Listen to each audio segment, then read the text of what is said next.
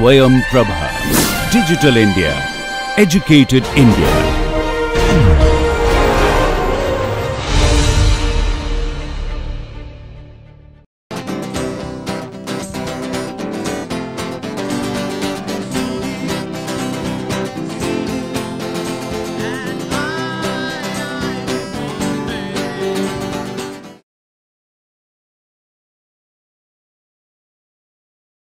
In our last lecture, we defined vector norm and induced matrix norm.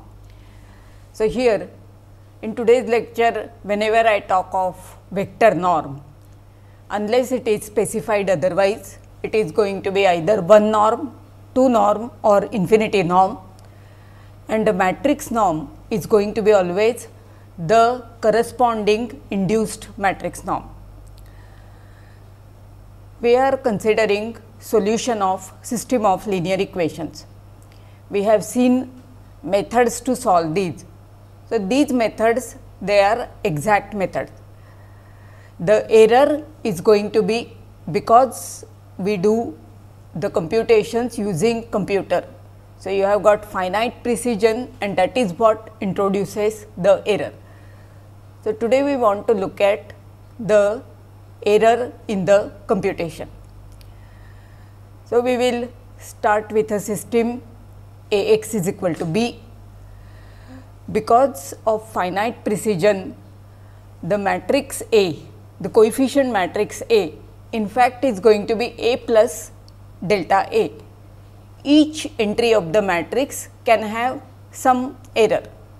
Similarly, on the right hand side B, instead of the vector b, we will be looking at vector b plus delta b. So, you have exact solution x, your computed solution is going to be x cap. So, we will like to look at the error norm of x minus x cap. Now, that is going to be absolute error. So, it is more appropriate to look at the relative error. So, our assumption is A x is equal to b, A is n by n matrix which is invertible matrix and the right hand side is a non-zero vector.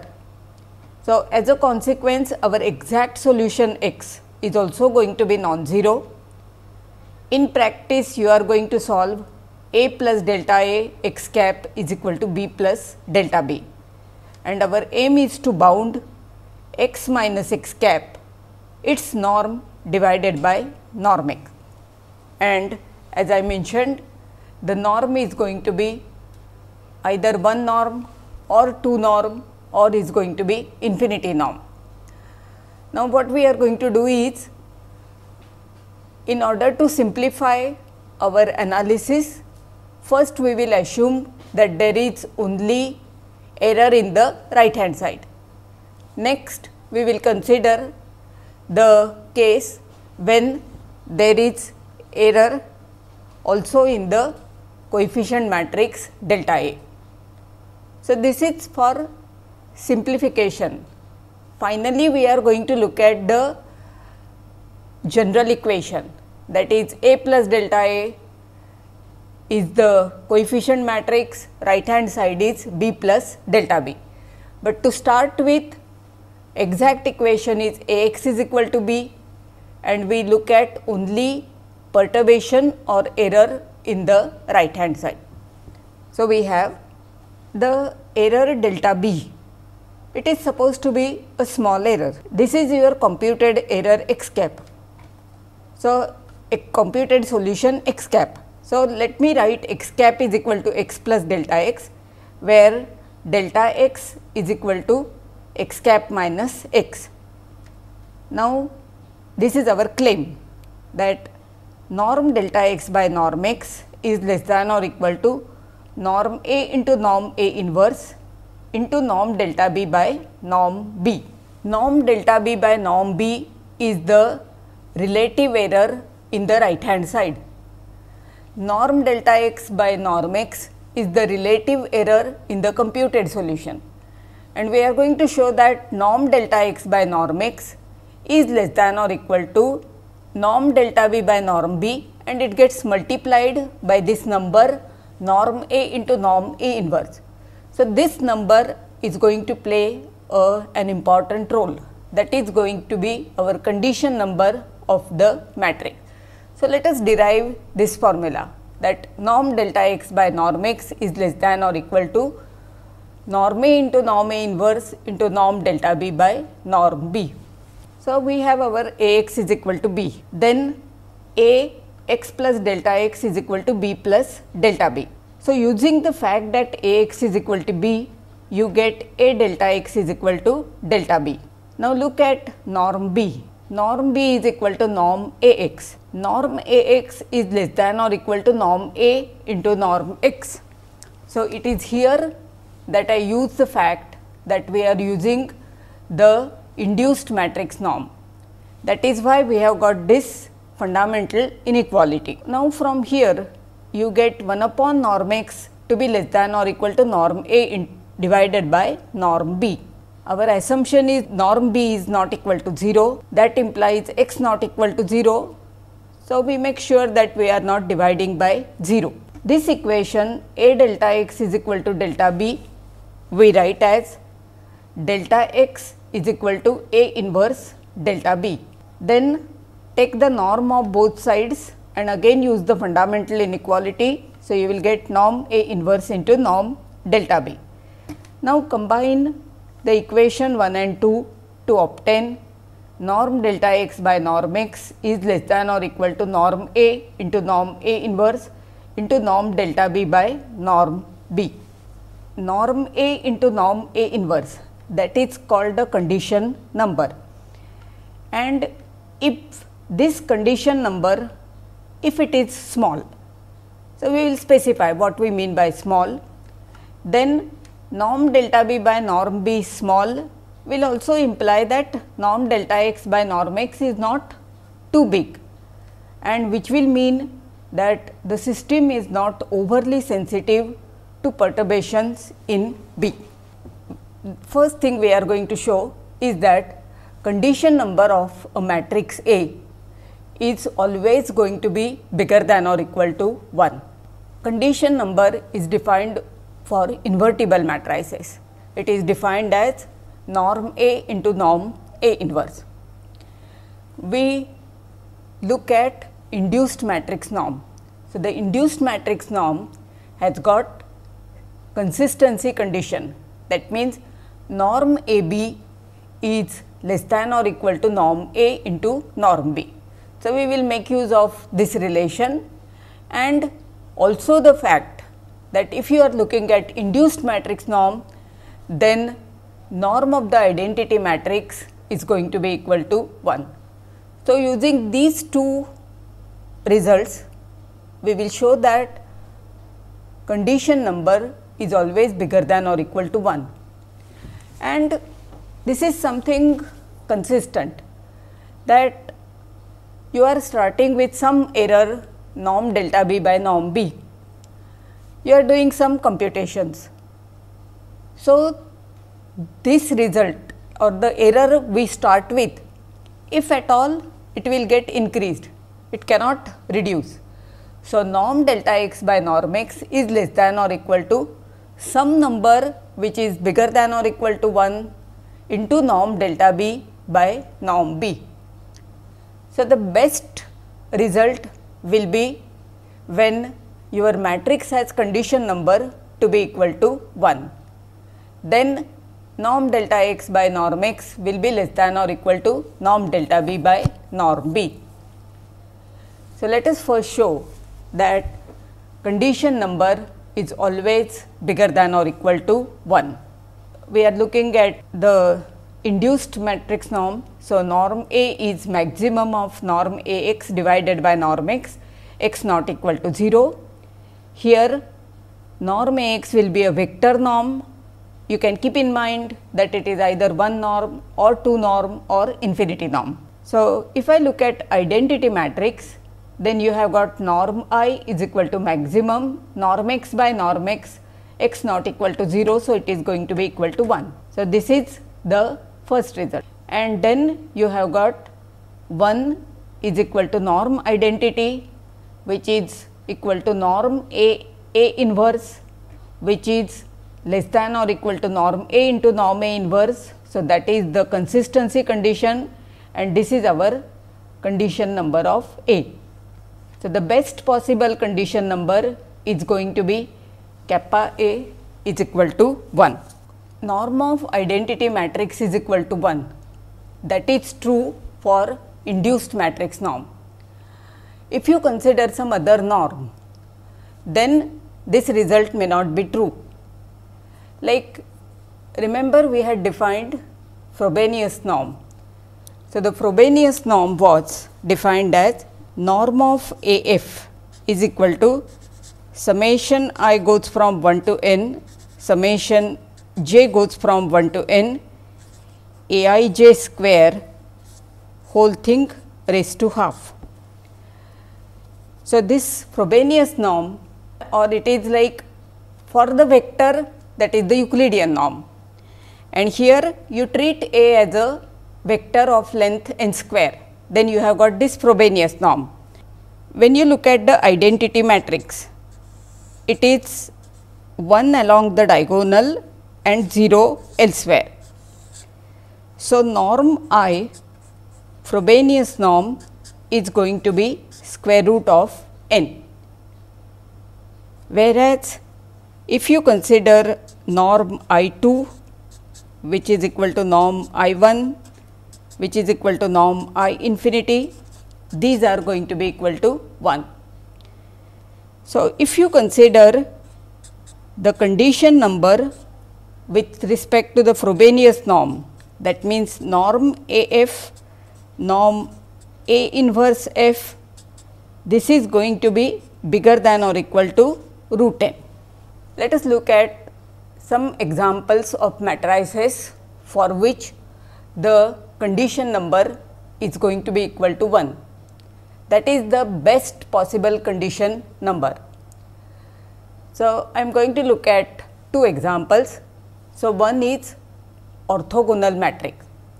So, the orthogonal matrix has the property that if I call it matrix Q, then it is Q transpose Q is equal to identity. So, we are going to show that condition number with respect to two norm of orthogonal matrix is going to be equal to 1, and then we will look at permutation matrices. So, the permutation matrix is obtained from the identity matrix by finite number of row interchanges. So, let us first look at orthogonal matrix. So, let me recall that on Rn we have defined inner product. So, inner product of x with y vectors in Rn, it is defined as y transpose x. So, it is summation j goes from 1 to n xj yj. Then norm x2 is the norm induced by this inner product. So, it is inner product of x with x and its positive square root. So, it is x transpose x raised to half. This is going to be equal to summation j goes from 1 to n xj square whole thing raised to half. Look at matrix Q, which is of size n by n and which satisfies the property that Q transpose Q is equal to identity. Then our claim is that condition number of this orthogonal matrix with respect to two norm, it is going to be equal to 1. So, for a orthogonal matrix, if you consider condition number with respect to some other norm like our 1 norm, infinity norm, then that need not be equal to 1. But if you are looking at the induced matrix norm induced by Euclidean vector norm, then the condition number is going to be equal to 1. Why are these matrices with condition numbers equal to 1 important? Because they do not augment the error you start with. You start with error norm delta B by norm B. In the computed solution, the error is less than or equal to the error you start with. So, that is why if you can work with orthogonal matrices, or if you can work with matrices with condition number is equal to 1, that will be best computationally. Now, in order to show that condition number of orthogonal matrix is equal to 1, we will first show that 2 norm of orthogonal matrix is equal to 1, and from that it will follow that the condition number is equal to 1. And then we will consider an example of a orthogonal matrix. So, look at norm of QX 2 norm square, that is equal to inner product of QX with itself. By definition of inner product, this is QX transpose into QX. Now, Q into X, its transpose is equal to X transpose Q transpose. The order gets reversed.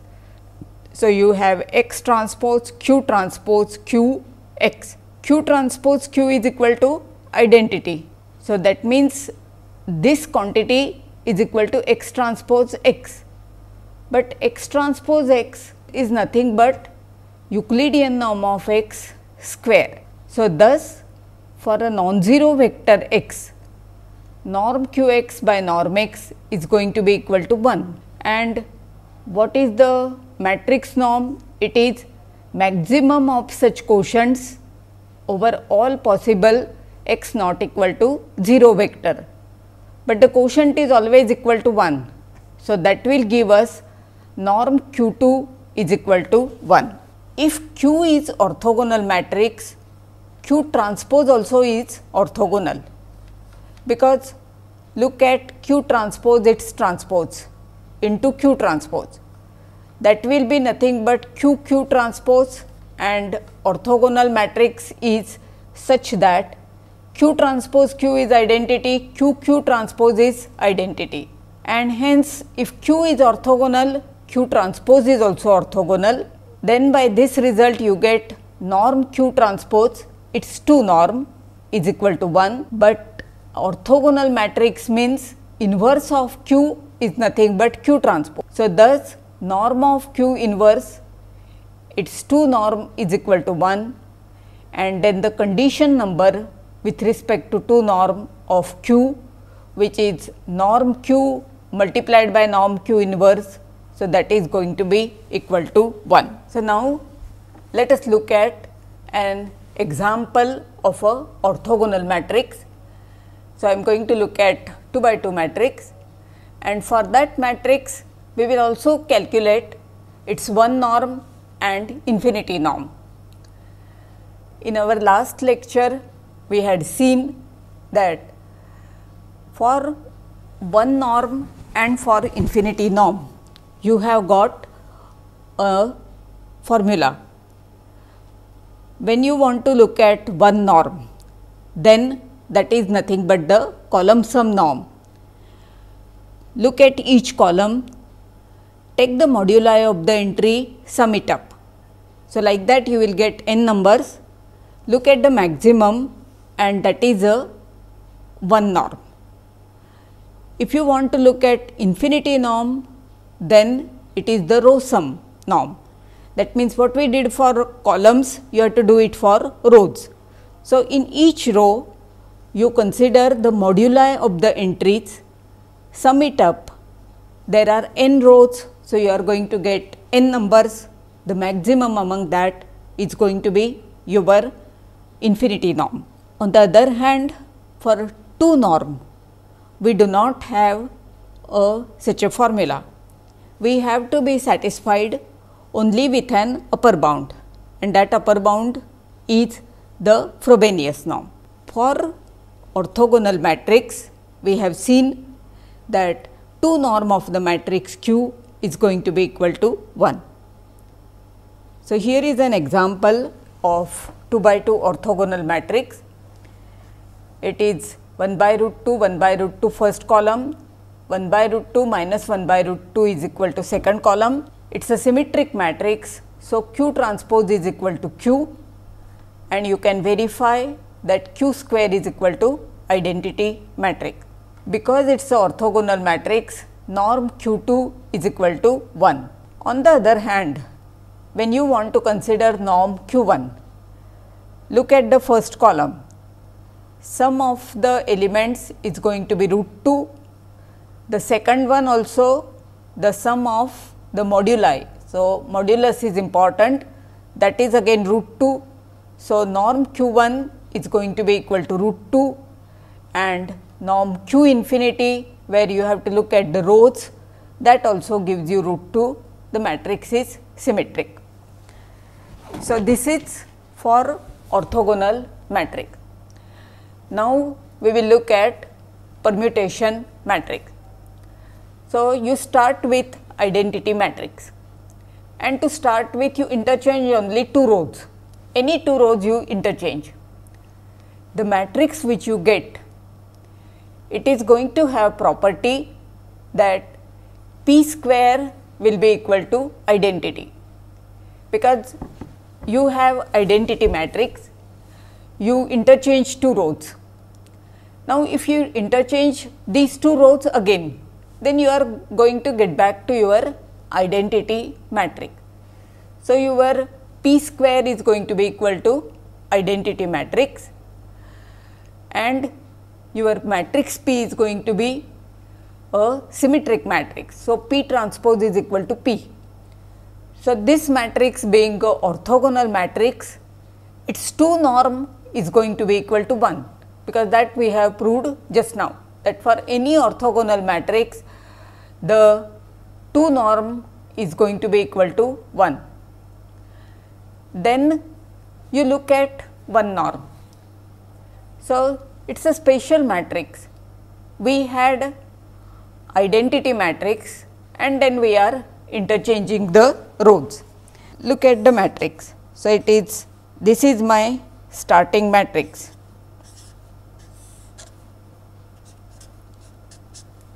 Now, what I am doing is I am interchanging 2 rows. So, let us interchange first row and third row for example. So, the third row is 0, 0, 1 and then remaining entries 0. The second row will remain as it is 0, 1, 0, 0, and third row we are interchanging first and third row. So, third row now becomes 1, 0, 0 and then remaining entries 0, and remaining part of the matrix is remaining unchanged. So, here you have all zeros. So, this is my matrix P. Now, if I want to look at its 1 norm, I have to look at its the column sum norm. Now, in each column there is only one entry which is non-zero and that is equal to 1. So, norm P1 is equal to 1, norm P infinity also will be equal to 1, because in each row you have got only one non-zero entry and that is equal to 1. You have P square is equal to identity, because if you interchange again the same rows you are going to get back the identity. So, you have norm P2 is also equal to 1.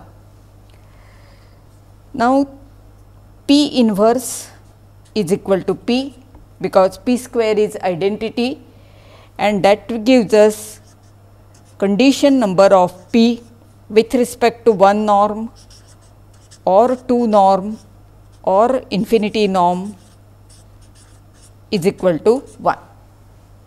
So, these permutation matrices, they came into picture when we wanted to look at Gauss elimination with partial pivoting. So, there at each stage we may need to interchange the rows. These interchange in rows, they were accounted for by pre-multiplying your matrix by a permutation matrix. So, So, by a matrix obtained from the identity matrix by interchange of one row. Then what we wanted to do was take all permutation matrices together and take all lower triangular matrices together. So, that we did it using the fact that our p square is equal to identity, and then we got the result that Gauss elimination with partial pivoting, it amounts to LU decomposition of matrix not A, but P into A, where P is going to be product of these matrices P1, P2, Pn. So, let me just look at two such matrices. So, I have got P1. So, this is obtained from the identity matrix by one row interchange.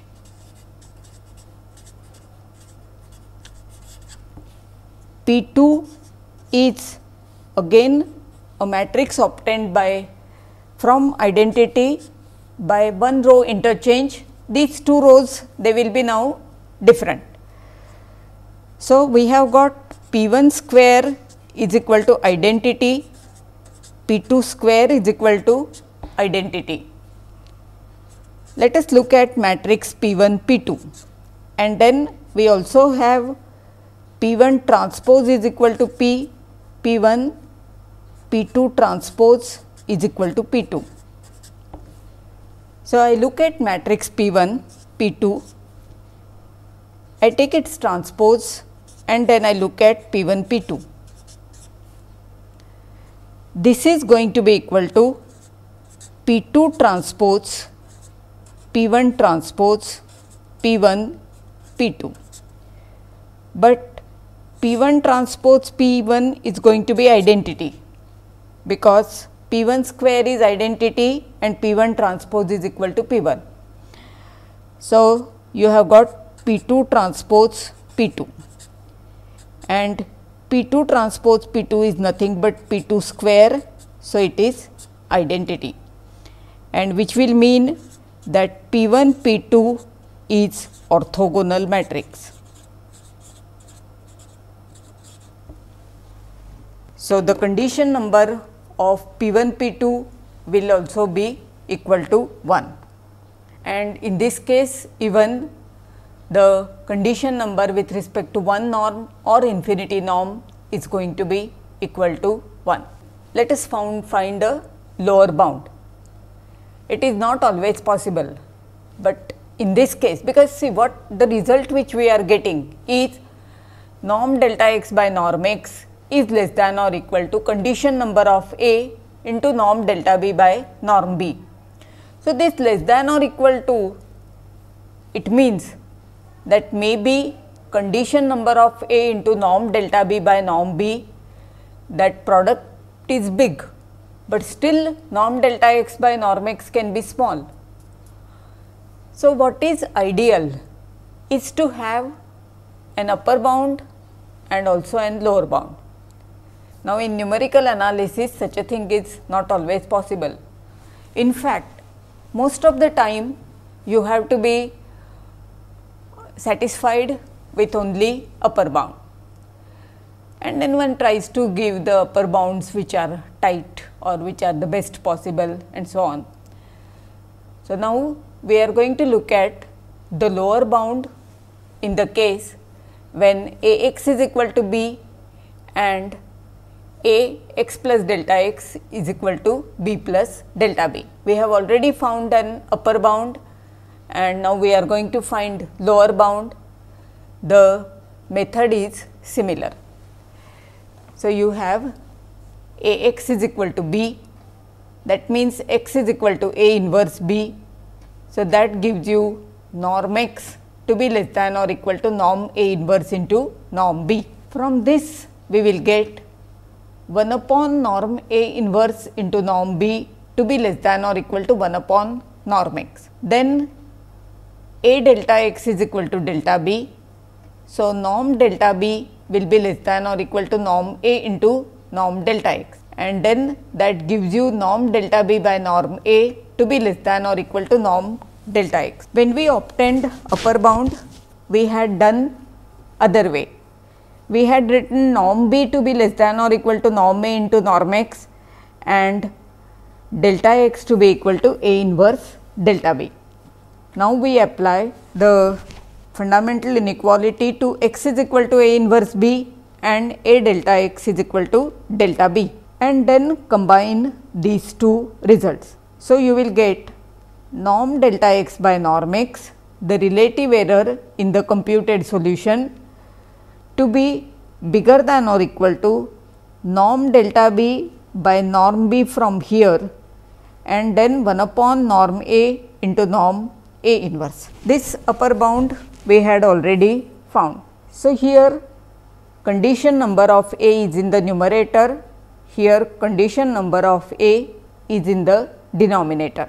If the condition number of A is equal to 1, then you are going to have norm delta x by norm x is equal to norm delta B by norm B. So, this is the best situation possible, that you start with some error and you do computation. So, we are going to perform various operations, but then in the end the relative error in the computed solution is the same as the relative error in the relative error which we started with. So, this is for this A x is equal to B and only the perturbation in the right hand side. Now, let us look at a example. So, this condition number of A, norm A into norm A inverse, if it is big. So, afterwards we will see what we mean by big and small, but I want to give you an example where the condition number is of the order of 10 raised to 6. So, it is really a big number, and then you perturbed the right hand side slightly. So, your norm delta B by norm B is going to be small, but the error in the computed solution, it becomes very big because of your big condition number. So, look at this example. A is a 2 by 2 matrix. This matrix, its inverse is given by minus 998. So, 999, then 999 and then minus 1000. So, when you look at norm A1, so look at the first column, look at the second column, add up the entries, look at the maximum. So, norm A1 is going to be 1999. Then when you consider infinity norm, you have to do it with the rows. So, again norm A infinity is 1999. Norm A inverse, it is one norm and infinity norm, they are the same. So, when you consider the condition number, you have to look at norm A into norm A inverse. So, that means it is going to be 1999 square. So, that is approximately equal to 4 into 10 raised to 6, or to be more precise 3.996 into 10 raised to 6. Now, you look at this system. We choose right hand side so that the exact solution is 1 1. If x1 is equal to 1, x2 is equal to 1, you are going to get the first entry to be 1999, second entry to be 1997. Perturbed system has right hand side to be 1998.99 and the second one is 1997.01. So, it is a very small perturbation. So, your delta B is going to be equal to minus 0.01 and 0.01. So, very small number. when you solve the perturbed system, so your exact solution is 1 1 and you are changing the right hand slightly, and the computed solution which you are getting, it is 20.97 and minus 18.99.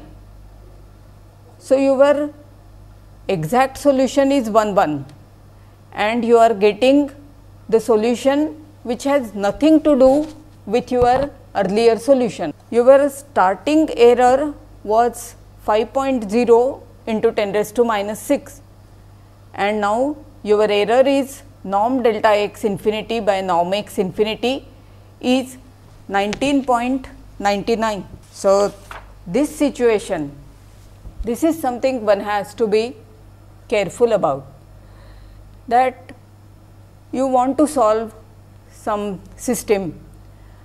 Now, if it perturbs slightly, and that is bound to happen, you are using computer, so there is going to be always some error. Now, whether this error gets magnified by such an amount that you get a completely different solution. So, when we looked at our error norm delta x by norm x, it was about 20. That means the error is of the same order as your solution. So, that is why the big condition number, that is something one has to worry about. Here remember, there is no approximation. The 2 by 2 matrix, you are doing exact calculations, but there is a error which is not acceptable. Now, what we could have done in this case? The matrix A is given to us. So, if the matrix is given to us, its condition number is fixed. So, what can I do? I have been given a system, I solve it and then it happens. So, if such is the case, then you cannot do much. But what you have to be careful is your starting matrix is well conditioned, but in the process you are making it to be ill conditioned. So, that is what happens when you divide by a small number. So, we are considering Gauss elimination method. In that Gauss elimination method, when you determine the multipliers, you consider A21 by A11, that was our multiplier M21. So, if you divide by a small number, your starting system is well conditioned, but you are making it ill conditioned.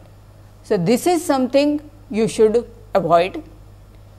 Another is, there are some ways to make the matrix to be well conditioned. It may not work for all matrices, but for some matrices it will work. So, that part we will see how to do it.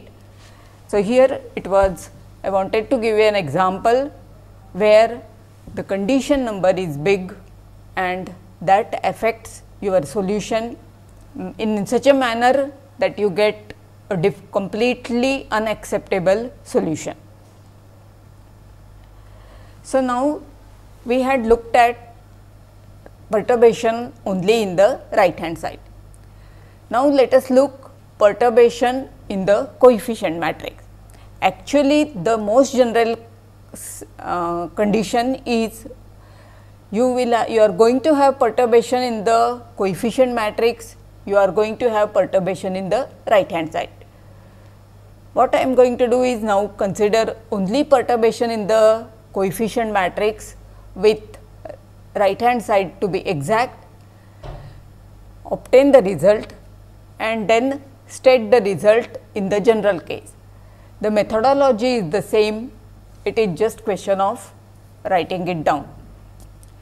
So, now Ax is equal to B is our original system. The perturbed system is going to be A plus delta A, x is equal to B. Our assumption is that A is invertible. So, first we have to make sure that our perturbed system the coefficient matrix A plus delta A is going to be an invertible matrix. So, we are going to find a condition on delta A which will imply that A plus delta A is going to be invertible. These perturbations, whether it is in the right hand side B or whether it is in the coefficient matrix, they are supposed to be small perturbations. If you change your right hand side drastically, then of course the solution which you get is going to be something totally different. Then we do not expect it to have any relation with our original solution. So, what we are doing is, when you are perturbing it slightly, how does the computed solution behave? So, we are first going to find a condition on delta A which will guarantee that A invertible implies A plus delta A invertible. So, for that we are going to prove a result that if a matrix C has norm less than 1. Now, which norm? Any induced matrix norm. So, if norm C is less than 1, then I plus C is invertible. So, this is the first result we will prove, and then we will obtain a sufficient condition for invertibility of A plus delta A. So, C is an n by n matrix such that norm of C is less than 1. I want to show that I plus C is invertible. So, I will show that it is 1 to 1. In order to show that it is 1 to 1, consider I plus C x is equal to 0 vector. That will mean that x is equal to minus C x. Take norm of both the sides. So, you will have norm x is equal to norm C x, and by fundamental inequality it is less than or equal to norm C into norm x. That is why I said that consider any induced matrix norm. Now, here norm of C is less than 1. So, this relation implies that norm x has to be equal to 0 vector, because if norm x is not equal to 0, then I can say that 1 is less than or equal to norm C, cancel norm x, but then norm C is less than 1 and I am getting 1 less than or equal to norm C. So, contradiction. So, norm x has to be equal to 0, not a 0 vector, it should be norm x is equal to 0, it is a scalar, and this implies that x is equal to 0 vector by property of norm. So, I plus C is 1 to 1 and hence it is invertible. Now, we use this fact to obtain a sufficient condition on delta A which will guarantee invertibility of A plus delta A. So, let A be invertible and delta A be such that norm delta A by norm A is less than 1 upon condition number, that means 1 upon norm A into norm A inverse.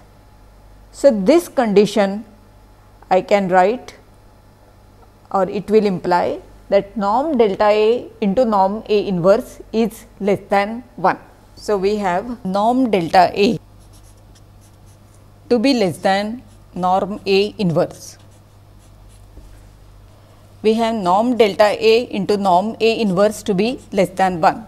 So, actually norm delta A is less than 1 upon norm A inverse. Now, I look at A plus delta A. This will be identity plus delta A into A inverse A. I take A common. I know that this is invertible. This is my matrix C. So, what is norm of C? Norm of C is norm of delta A into A inverse, which is less than or equal to norm delta A into norm A inverse by consistency condition, and then from this condition you get this to be less than 1. So, you will get I plus C to be invertible, and A is already invertible. So, A plus delta A inverse will be equal to A inverse into I plus C inverse, using the fact that if A and B are invertible matrices, AB inverse is equal to B inverse A inverse. We look at the perturbation in the coefficient matrix A, and we assume that norm delta A is less than 1 upon norm A inverse, or equivalently norm delta A by norm A is less than 1 upon condition number of A. So, norm delta A by norm A, it is the relative error in the coefficient matrix, and we assume that it is less than 1 upon condition number of A, and that will guarantee that A plus delta A is invertible. So, A x is equal to B, A plus delta A x plus delta x is equal to B, then A x is equal to B will give us A times delta x is equal to, so A x is equal to B, so that will get cancelled, and then A delta x is equal to minus delta A into x plus delta x, taking this on the other side. Now, A is invertible, so take A on the other side, and then you will get norm delta x to be less than or equal to norm A inverse norm delta A, using the triangle inequality here, norm x plus norm delta x. Now, I multiply and divide by norm A, and then write norm A into norm A inverse to be condition number. So, I have condition number of A, delta A by norm A, norm delta A by norm A, norm x plus norm delta x. Whatever is related to delta x, I take it on the other side. So, I will get 1 minus condition number of A, norm delta A by norm A into norm delta x to be less than or equal to condition number of A, norm delta A by norm A into norm x. That will give us norm delta x by norm x to be less than or equal to this condition number of A, this bracket, and then norm delta A by norm A. Remember that this quantity we are assuming it to be less than 1. So, even in this case, what is going to matter is the condition number. You have got the relative error is less than or equal to condition number of A divided by something into norm delta A by norm A. So, tomorrow we will consider some conditions, or we are not going to calculate the condition numbers. So, by looking at a matrix, we should be able to sort of guess, or we should have some way of knowing whether it is ill conditioned or well conditioned. So, some geometric picture, these are the things we will do in our next lecture. So, thank you.